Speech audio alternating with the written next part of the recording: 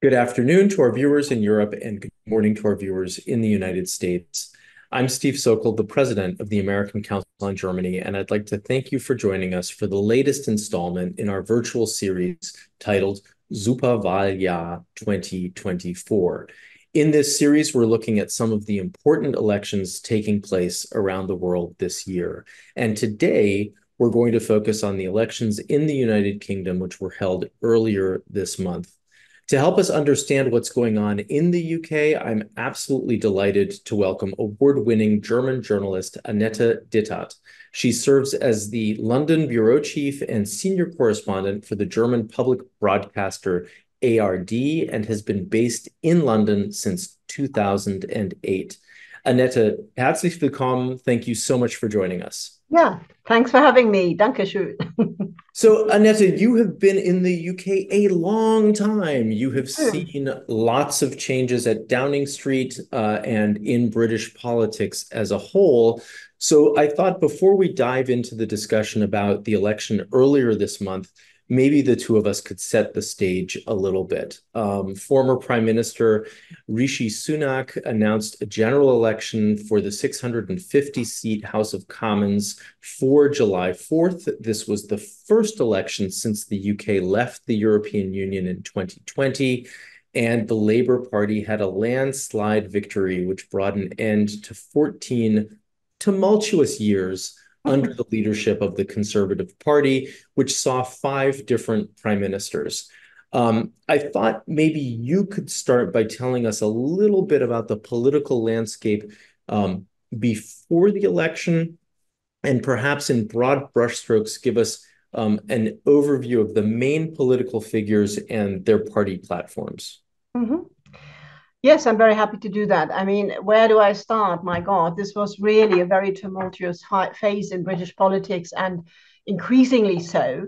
The most defining topic during this election and over the last year since Britain really left the EU was basically the slow and then ever faster decline of the Conservative Party, who basically imploded at this election, which was the end of a long phase where they had started to go, yeah, more or less. I mean, sorry to be so blunt, but to become increasingly bonkers. Mm-hmm. The main problem was that Brexit was a project that was never meant to happen, even by those who were very much in favor of it, like Boris Johnson or Michael Gove in 2016. They thought this is never going to happen, but we will nevertheless embody that position because it will bring us into strategically a better position within this party. The party always had this very strong, very right-wing nationalistic group that became increasingly strong around 2016 that had to be appeased. But what happened instead of appeasing them was that after Brexit happened and nobody knew what to do, and the Tories really didn't have a plan how to implement it, and they didn't know how to deal with the EU. There was nothing prepared, pure incompetence to a degree that Brussels and the Europeans became increasingly suspicious and thought maybe that's a specifically cunning tactics. Mm-hmm. Uh, because Britain had a completely different reputation in Brussels, not of this kind of clown show that unfolded over the years. So this all went terribly wrong. We now have the results of Brexit, if you like, by the independent kind of finance institute, the OBR, who have been saying, I mean, it's an independent institute that is looking at numbers for the government, and so it's you have to take this seriously. And they have been saying now a few times, as other think tanks have, that Brexit will cost the British GDP 4% every year. And it might become even more, depending on how much the EU is sort of going in other ways, and Britain will have to realign somehow. So the whole thing has been a total failure economically, ideologically. There has been no global Britain. I mean, Brits have understood that that basically Britain has become more insulated. I mean, not least by Joe Biden, who was here a few times and made it very clear that he didn't even want to have a longer chat with Rishi Sunak, which was quite humiliating. The whole thing about the special relationship, that's such an important mantra for whoever is governing here, basically fell apart. So more or less, Brits noticed this whole thing was a scam. Even those in the north, the more, let's say, poorer areas that felt a bit like the Trump voters, that they would profit from that. I mean, they noticed everything has become worse. Nothing works anymore. Broken Britain is sort of the Hmm. and that was mainly the reason why the Tories lost so badly. I mean, it was the worst defeat in their history. They lost more than 200 MPs out of 400 they had before. Yeah, and Labour won with a landslide, Hmm. which was mostly down to the electoral system because it's the first past the post, like you guys have in the US. So people have been voting tactically, and the main motive behind the way people voted here was to get the Tories out. It was Hmm. not so much a kind of euphoric, optimistic vote for Labour, but it was mostly we have enough of this party that isn't a conservative party anymore either, because they've been moved by Boris Johnson so far to the right over the years, that it was basically a bit like the Republicans, although you shouldn't make direct comparisons. But I would say since 2019, the Tory party has, you couldn't really call it, and I didn't in my reports call it a conservative party anymore. Hmm. So Brexit basically destroyed this party as a conservative party and destroyed um, is it as a party as such, because I mean they're in such a desperate state now. I don't know whether they will be re-emerge from this as the kind of party they have been before.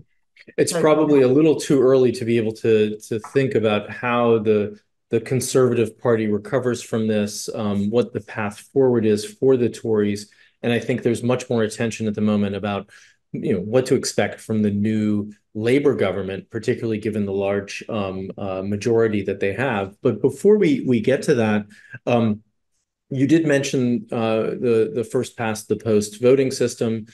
Just for our viewers, people in constituencies across England, Scotland, Wales, and Northern Ireland have the opportunity to elect their members of parliament to represent a specific area or region. But because of this electoral system, there can be discrepancies between the share of seats won by a party and the share of the popular vote. Um, can you talk a little bit about how this system works and how many seats a party needs in order to have a majority? yes, I can. I mean, it's as far as I know. I mean, you know that better. It's pretty similar to the US. I mean, every constituency votes for its candidates for the different parties, and then only the first one gets through. So that means if you have a constituency where it's pretty safe and secure and clear that Labour will win and will get it, people in this case, 2024 in this election, did very often say, okay, Labour will win anyway. I'm fine with that. So I'll vote for the Greens because I think generally Labour is maybe not green enough. But they mostly did that in constituencies where Labour had a safe seat. That means British voters know their voting system and they voted in a way that Labour would win, but very often didn't give them their voice or their voice directly. So in a way, the popular vote and the vote share was very low for Labour. They had only 34%, which isn't much. But on the other hand, that has always been the case in Britain. So I think it's still a legitimate thing to call this a landslide and a clear mandate they have, because voters know the system, as I said. Also, David Cameron, for example, had also never more than 36% of the vote share. So overall, this is quite a normal thing in Britain, although quite a few columnists and think tanks rightly said this is quite a shallow support for Labour after all. It's more Mhm. clear end of the Tories. We have enough of that party vote than it has been an optimistic, hopeful vote for Labour. On the other hand, to be fair, Starmer never really gave anything away that could create any kind of optimism really or some hope. He was very defensive and always more or less, I mean, more or less fought this election campaign by saying, give me your vote and I'll prove you that I can fix this thing. So Hmm. he didn't even, yeah, he didn't even promise that he would be a charismatic, wonderful person with ideas for the future. He just said, "Listen, guys, we need to fix this, and I'm a serious person, and I will fix this for you if you trust me."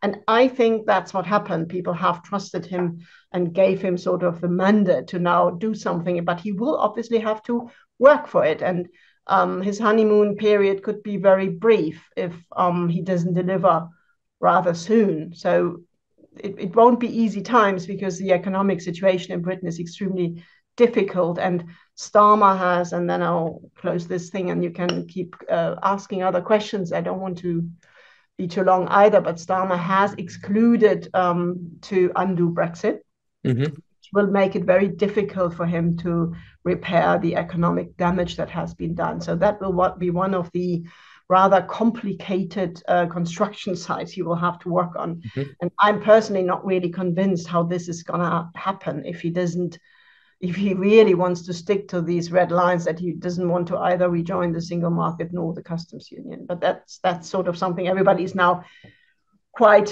yeah, curiously looking at how he will sort of get out of this conundrum. So, Annette, I definitely want to pick up on a couple of the different items that you mentioned in your comments just now, because it was very compact and dense. There were Yes, lots of different things, but one thing I certainly want to ask you about is this notion not so much of a labor victory as much as a Tory loss, and the relatively low showing for labor at 34%. This undoubtedly ties into the fact that voter turnout was incredibly low as well. There was just a report that was released by the Institute for Public Policy Research that found that only 52% of UK adults took part in the elections on July 4th, and that this was the lowest share of the vote or of voters since universal suffrage was introduced in 1928. Two questions related to that. One is, why do you think voter turnout was so low? And the other is, did this impact the election results? If voter turnout had been higher, do you think things could have gone differently? first question, I think this extremely low turnout, I think that's the more worrying thing than the 34% of the popular vote, because as I said, that's quite common and has happened before. But the voter turnout is the really worrying thing in this election. And I think it has a lot to do with the complete breakdown of trust in politics in Britain that is at an all-time low, which again has a lot to do with Brexit, because at the end of the day, they promised the world what would happen with it, and it turned out to be all lies. And voters, especially those who have been voting for the Tories for the first time, and that was quite a lot in 2019, when Johnson famously really was able to get a huge majority, Mhm. even from traditional Labour voters who would normally never have voted Tory. He promised he would get Brexit done and it would all be great and wonderful. And the exact opposite has turned out. And he's disappeared. He's been basically thrown out of his of Downing Street by his own party because he was lying and not adhering to the rules during the pandemic. Yeah. So there has been a huge and deep disappointment in politics and a deep mistrust that has been fed at the same time from the far right, from Farage and the Reform Party, who said they have lied to you, they just didn't do Brexit properly. But people aren't stupid. They know this is also not true. So it's a huge, loss of trust that is very worrying because this remains fertile soil for another wave of populism if Starmer cannot turn things around pretty quickly. Hmm. And so, related to Starmer, as you said, right, his performance really puts him in the top echelon of labor leaders The seat share that he received and that the Labour Party received is close to what was achieved by Tony Blair in 1997 and 2001. Um, how much do you think this has to do with Keir Starmer? And how much does it have to do just with the situation on the ground, and that almost any Labour alternative would have been better than the Tory party? I think it has a lot to do with Keir Starmer insofar as he has been leading or led an extremely disciplined campaign. This was probably the most disciplined campaign a Labour leader has ever managed to impose on his own party. They have really did their homework and focused on constituencies they could get. I mean, to a point where they would tell people in safe constituencies to not even put any efforts in there anymore. So they really did very thorough research before they started and did it really well. And he also managed to discipline his party, which was, let's not forget that only 2 years before with Jeremy Corbyn quite a basket case. Mm-hmm. All this shows that Starmer is as a politician and now as a prime minister and party leader, an extremely efficient manager. And he's exactly what the Tories haven't been anymore. He's competent, and people do believe him that he can fix things. And I think that has a lot to do with this landslide victory, because as you rightly said, I mean, this is only 7 seats from that famous Tory Labour victory that Tony Blair had managed to get in 1997. So this is a huge victory, even if with this low voter turnout, it's a bit overshadowed by that, and the vote share isn't that high. But still, I mean, and it shows, I think it's not something that would have happened anyway. Mm-hmm. I think it has a lot to do with Starmer being a trustworthy figure, a very sober man who is a bit boring, and that's something Brits normally do not like so much in their politicians, but they were really done with clowns, Mm-hmm. to put it bluntly. So I think his kind of air of competence, his honesty, to not promise things, not promise the world anymore, Mm-hmm. just say, listen, he more or less said the situation is difficult and it will need time to fix it, but I will try. Yeah. Genuinely, I think this whole attitude did sort of make Labour so electable this time. It wouldn't necessarily happen with another leader. Can you tell us a little bit more, perhaps, about his political background or his sort of political Werdegang? I think for a lot of people here in the U.S., certainly, he's not as familiar as some of the other British politicians. Mm. Yeah, same in Europe. Everybody asks, who is this guy? I mean, he's been quite, he's not a charismatic leader, and nobody you would look at, in a theater show or something. He is, I mean, he kept repeating that during the campaign, up to a point where people got really bored. He's famously the son of a toolmaker. He comes from a working class background, had a very difficult family history with a chronically ill mother. He doesn't like talking about it, but he had been convinced by his campaign strategists and advisors to do that a bit more during the campaign, and he did it, I thought, rather well. I mean, he's a bit timid and doesn't like to talk about these things. He must have always been, and that's what his biographer, Tom Baldwin, who wrote a very good book on him for those who are interested in Starmer's biography, kept saying. I mean, he's been very ambitious from the very start. He's been studying law, was later in Oxford partly, which is also unusual for some working class boy, let's put it that way, especially when he was young in those days. So he has basically worked his way to the top as a hard worker, again, very disciplined. He was a human rights lawyer. He was the director of prosecution, which is a very high and important, I don't know what the comparison would be in America, like a Oberstaatsanwalt in Germany. And has sort of been quite successful wherever he was. But he's one of these men who you easily underestimate. And I think that's one of the reasons how he made the way up. I mean, he was something that he has been reproached again and again. He was very loyal to Jeremy Corbyn while he was there, while it was quite clear that he didn't really support his politics. And that's why the Tories tried to make sort of try to tell people that he is a snake who would sort of change his mind all the time. But I think he's an institutionalist. So he really thought, I rather stay within the party and then try to change it once this is over, which he did, than to just say, bye, this is not my party anymore. But yeah, he sort of worked his way to the top, coming from a very modest background, working class background, which is not an easy thing to do in Britain. Mm-hmm. With a very deeply entrenched class system. And interestingly enough, he also now has surrounded himself in his cabinet with lots of ministers who equally, like him, come from working class backgrounds. I think this is the first cabinet a British prime minister has appointed where you have more women and state school kids who have these kind of diverse backgrounds than ever before. So sticking with him for just a second, you had mentioned earlier in our conversation that, you know, in his campaigning and since the election, he's maybe not been super charismatic. He's not created optimism or hope. He's not made big promises about the future. And yet in some of the reporting that I've been reading, it sounds as if there are definitely voters who hope that the new prime minister and his party will sort of rejuvenate the country during the 5-year term that it's won.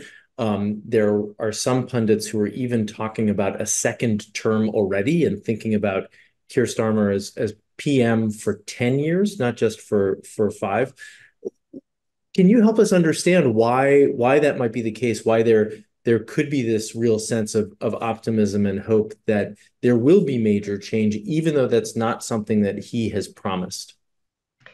I mean, he has promised that there will be change without painting an overly optimistic picture that this will be easily achievable. That's, I think, the difference. But he has promised that he will do his very, very best and with a very serious approach to fix what is wrong. And there's a lot of things that are broken and not working anymore in Britain. I mean, the whole health system is on its feet because it has been massively underinvested for 14 years, basically, since the Tories came to power. Same with the schools. The state schools are in a really bad state. So most, even lower middle class parents are trying to scratch together some money to get their peoples into private schools, which is really hardly affordable for most people here. But otherwise, you get really bad schools. So I mean, so many things don't work. The judicial system, there's no judges. The prisons are overfilled. They have to now release 20,000 people from the prisons because there's no space left anymore, things the Tories didn't really touch on. So there's so many things that need to be repaired. And Starmer made it quite clear during the campaign that he cannot do that within 2-3 years. And he always said, actually, what I really need to fix this and to turn things around in a sustainable way would be another term. And that's how I think this kind of conversation got started. And people are fully aware of how bad things are. And I mean, the big question now is whether not so much about a second term, but whether there will be enough patience for him to turn things around slowly, because none of these things that need repair now can be done quickly. For me, I think the biggest problem he has sort of created himself in a way is to categorically say he won't reverse Brexit. Because there is no quick economic kind of progress to be made without reversing Brexit. I mean, the British economy is on its, I mean, parts, not all of it, but parts are really in a bad state because they have been basically excluded from their own biggest market just in front of their door. And they now started openly saying it. They didn't dare to say that under the Tories because they would just do nothing or even punish them. Yeah. Well, that was the fear, at least. The other problem that Starmer will have with that is that according to some polls I've just been reading now, 78% of his own Labour members want to rejoin the EU, and they have been quiet during the election campaign because they said, okay, fine, if he doesn't want to touch this hornet's nest during the campaign, fully understandable. Let him not talk about that. Let him just win these elections. But these guys will not stay quiet. And I'm pretty sure that there is nothing to be gained from. He will not do anything. He will just try to do some kind of rapprochement Hmm. little baby steps over the next 1, 2 years.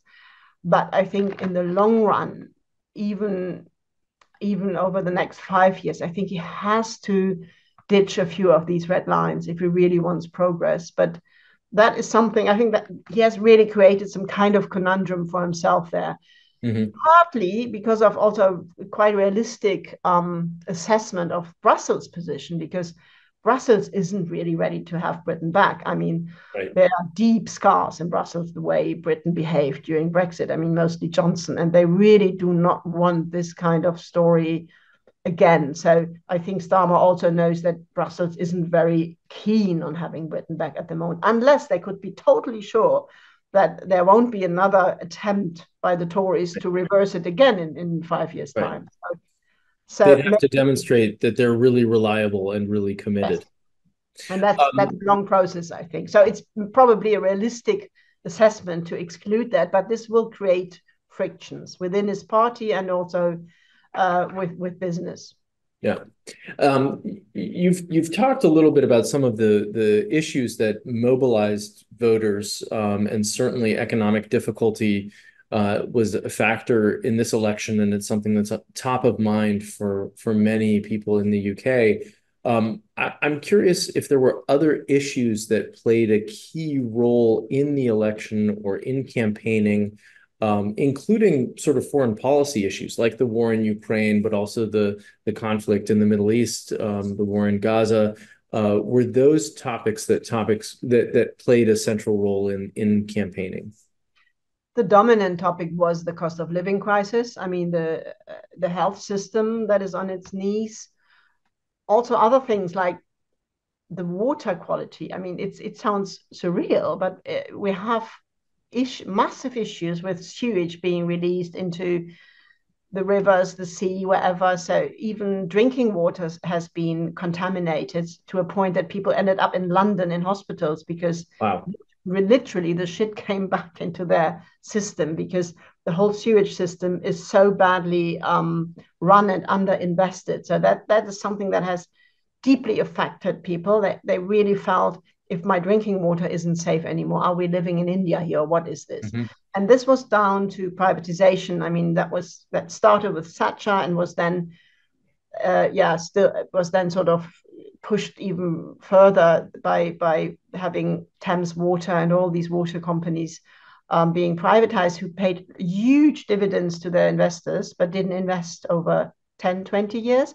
And the Tories had weakened all these control institutions like Ofcom or Ofwat, who should have looked at that, Hmm. because they also took money out of all these state institutions because they didn't believe in a state, and that increasingly led to quite catastrophic situation. And there were huge protests, and because the Brits love swimming and love their water, Hmm. and it's such a small island as well. It that was a very that dominated actually the campaign quite a lot. And this was also another kind of almost like an image for capitalism, or this kind of Wild West capitalism gone wrong, Hmm. that helped Labour a lot, because I mean Labour didn't say that they would renationalize the water industry, but something needs to be done, and they knew the Tories wouldn't really do anything about it because they hadn't done that for 14 years. So Right. that was another thing. The war in Ukraine hasn't played a role at all. Interestingly enough, it hasn't been a big topic here, as everybody is more or less on the same page, other than in Europe, especially Germany. Brits overall think Ukraine should win, and there is not. I mean, Farage is the only one, the far right candidate of the Reform Party, is the only one who's a more or less hidden, sort of secretly pro-Putin, or not so secretly. But that doesn't work well here. When this came out before the election, it cost him a few seats, I think. So that's not a big issue. I mean, defense is something that is always seen as something that doesn't divide the British very much. I mean, they know they have to be there, and they want Ukraine to win, which it also has to do a little bit with Boris Johnson, who, for all his faults, very early on said this is an invasion by Russia, and there was never a debate on that. Gaza Hmm. is a little bit a different story. There's quite a big part of especially in the Midlands in the north of England, of Muslim population that normally would always have voted for Labour and that left. I mean, that was really by Labour and Keir Starmer being so clearly on Israel's side. He very early on was asked whether he would be for a ceasefire, and he did not really say yes. And it took him 3 days to correct that a little bit, but that cost Labour quite a lot of seats. So that has played a role. But overall, it was mostly inflation, cost of living crisis, the health system, the failed Brexit that has been dominated throughout the campaign. Although Brexit wasn't mentioned by neither Labour nor the Tories, but it was still, when you did reporting on the ground like I did, you would hear it all the time that people felt really betrayed by that. I mean, it's undoubtedly a topic that is, front of mind for a lot of Britons. You've mentioned Nigel Farage a couple of times, and just now you talked a little bit about the Reform Party. The Reform Party is the right-wing successor to the Brexit Party and the UK's Independence Party, and it's led by Nigel Farage, who I think many of our viewers have heard about. But he was elected to the Parliament for the first time this time. Yes, eighth attempt. And I guess the question to you is how do you see Farage and the Reform Party playing in the Parliament? Do you think that there will be tensions between the Reform Party and the Labour Party? Is that something that the Labour Party doesn't really need to worry about because it has a strong enough mandate? How do you see that interplay between these two parties? First of all, Labour doesn't really need to worry much for the next 5 years if no major scandal or whatever happens. But traditionally, famously, the British executive, when you have such a strong majority like Starmer now has, government can pretty much do what it likes. I mean, it's a very strong. The executive has a very strong position as soon as they have a clear majority in Parliament. So he doesn't really need to worry about Farage. Having said that, Farage, I think, is a dangerous figure in British politics. I mean, he's never taken over any kind of responsibility, and he won't now with his seat. I'm pretty sure about that. I think he's already now in the States having a stunt with Trump. But he has played a huge role in Brexit. I mean, at the time it was the UKIP party, then it was the Brexit party. There were several transformations, but it's basically always the same party. And UKIP, the existence of UKIP, drove Cameron into the Brexit referendum in the first place. So he very much had a very strong influence on that. And during the Brexit campaign, the Tories, being so afraid of the far right, made this famous mistake, as we know nowadays, by trying to pandering to them, which basically eventually in 2024 now destroyed them. So he has never done anything apart from being there as a big disruptor, but a very influential one. And reform that came up pretty out of the blue in a way for the Tories has mostly damaged the Tories because they lost down to the first past the post system. They mostly took votes from the Tories in these constituencies. And so they really played the biggest part in destroying the Tories. But now, obviously, Farage being in Parliament, he will relentlessly attack Labour because that's now his main enemy. And although I do not think that Starmer needs to worry much about this, and they can't do much as such, this is a very strong populist undercurrent that is present here. And if you look at the vote share, Farage and the Reform Party, they only gained 5 seats, but they had 14% of the votes of the popular vote, which is quite a lot. That is more or less as high as AfD, the far right extremist German party, has had in the last general election. So this is not to be underestimated. So there is.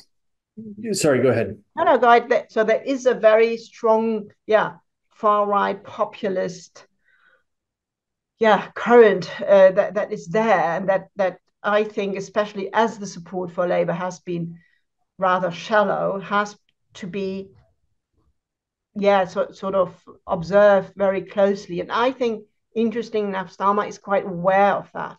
Hmm. There were some advisors who had a background talk the other week, where they clearly said we are fully aware that it's not enough to deliver, as we could see with Joe Biden. We Yeah. have to fight the far right parallel the whole time. There has to be a permanent confrontation and a permanent reminding of the British voter that Farage and the Tories have created nothing but chaos.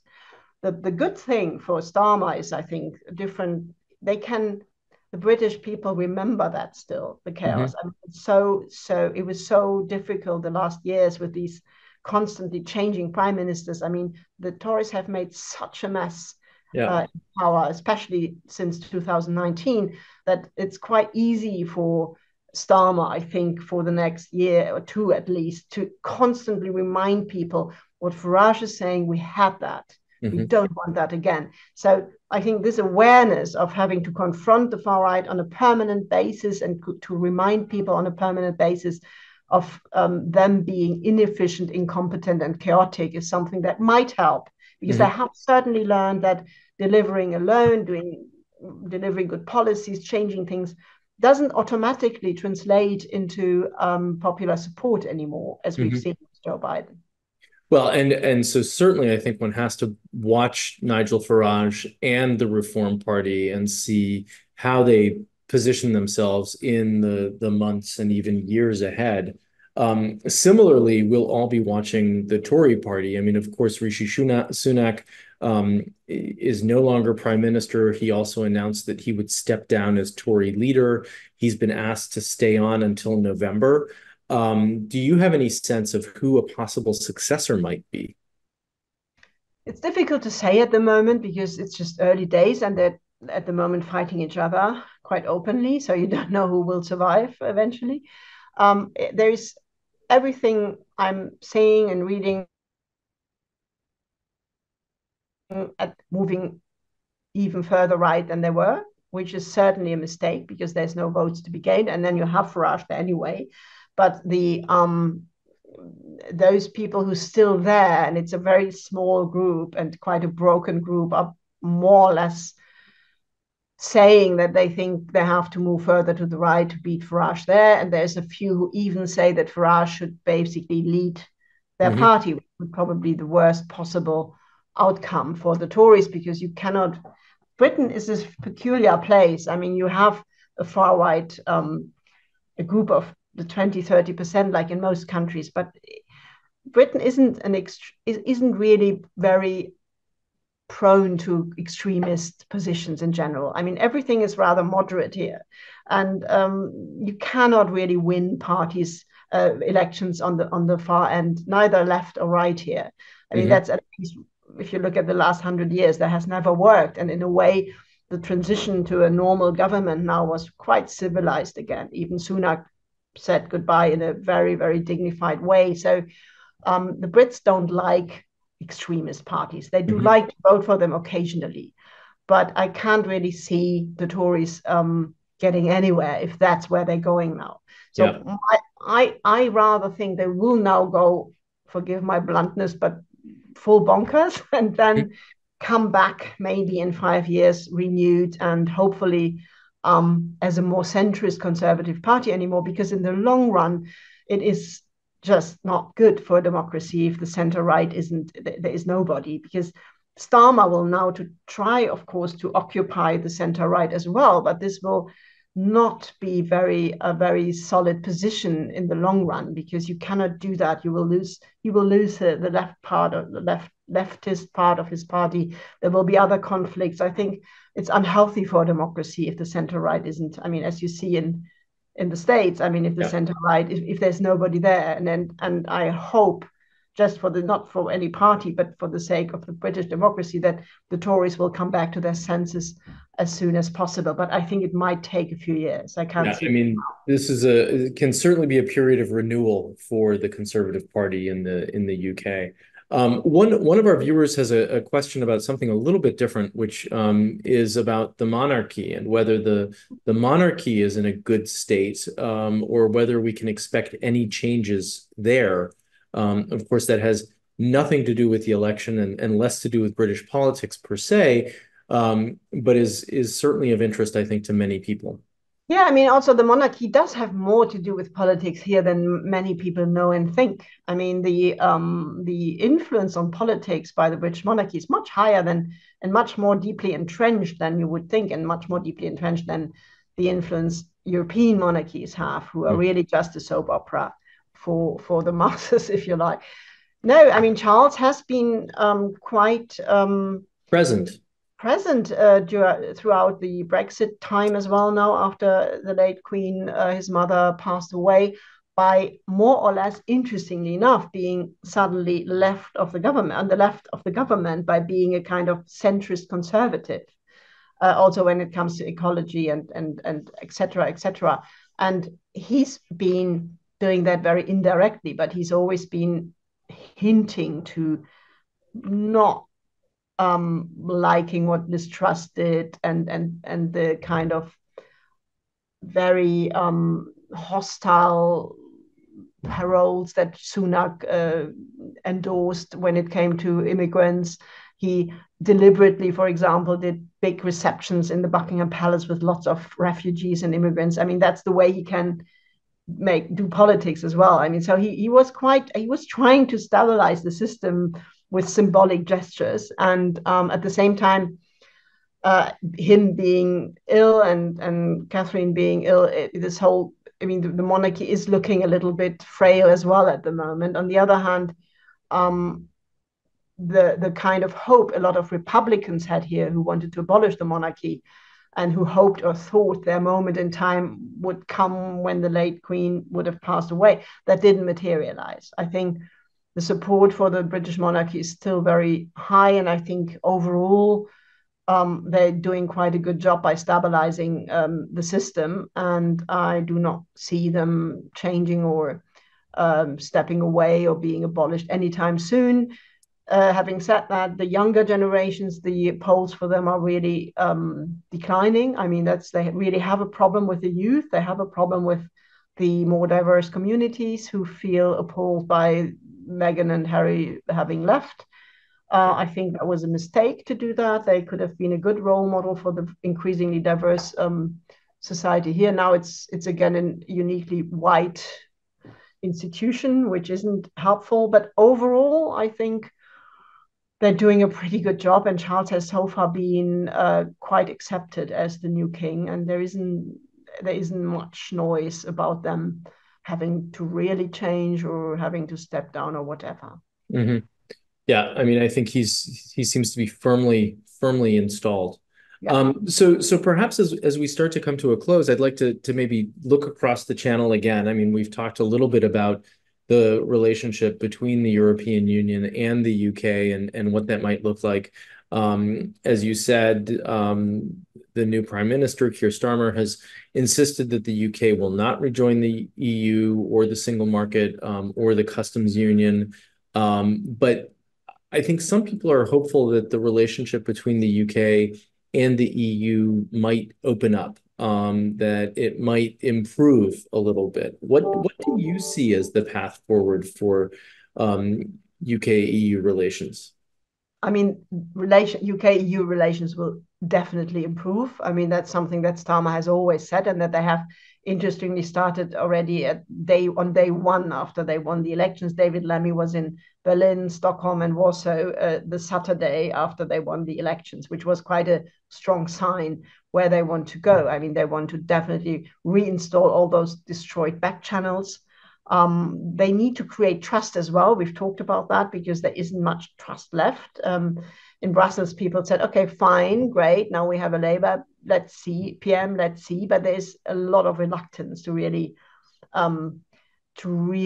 make any steps towards Britain, because in a way, the deal Johnson agreed with the EU is quite good for the EU. It's just really bad for Britain. So Brussels isn't very motivated to do anything at the moment. And also, they do not want to get into any kind of closer negotiations on anything that might be reverted by a Tory party in 5 years. So there's a lot of, I think Starmer has to prove himself as being not only voted in by a landslide, but also by being able to form a stable government that seems to survive the first term. And I don't think before that there will be serious talk of anything else. And as I said before, I mean, he most probably is aware of that. So that's why he was so reluctant to paint that picture of rejoining soon, because he knows it's very unrealistic. Yeah. But apart from these major decisive steps of undoing Brexit, I think there's a lot to be done that doesn't necessarily fix the British economy, but it does set a totally different tone. And interestingly enough, and importantly enough, they will start that now with an EU-UK security pact that will be prepared by a German British bilateral security pact, probably already in August. So there will be a significant rapprochement quite quickly.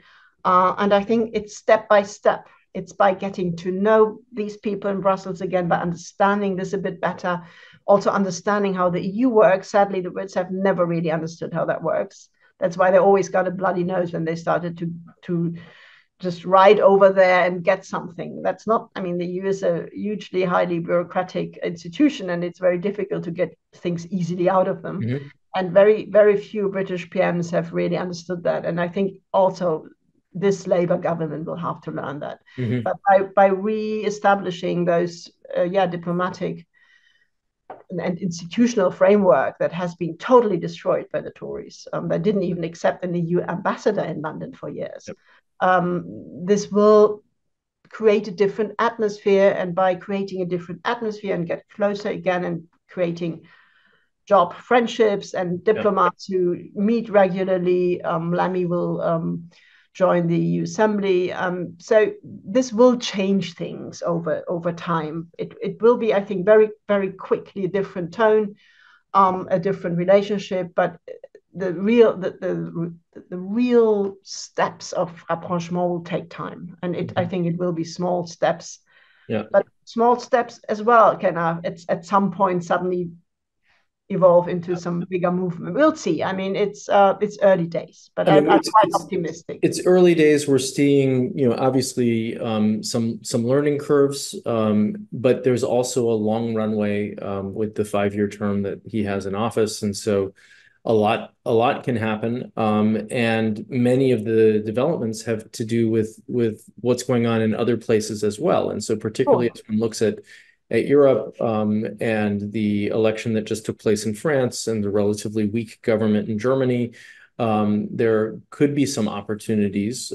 Just last week, we had a conversation with an expert from the German Council on Foreign Relations about the French election. And he predicted that we'll see a weakened relationship between Berlin and Paris, but suggested that there could be opportunities for a stronger connection between Berlin and London as a result. Absolutely, especially as it's both social democratic governments. I mean, Olaf Scholz, who's the German chancellor, is a social democrat, as is Starmer, and there has been a lot of homework done already in the background before they won the election. So there is some closeness. Also, people know each other already. Yeah, that's definitely possible. And then you also have to take into account that Poland is now playing quite a big role in the new EU, with Tusk having beaten the nationalists and populists there. And London has traditionally a very good relationship with Poland and in the Baltics as well, because they have always had military there. And the Polish foreign minister, Radosław Sikorski, has studied in Oxford and knows Starmer very well personally, knows a lot of other Brits, lived in London for a long time. So there is other players now as well, especially as the German-French machine has been stuttering for a while already. So this will be all really interesting now. It's almost like the cards are being mixed newly.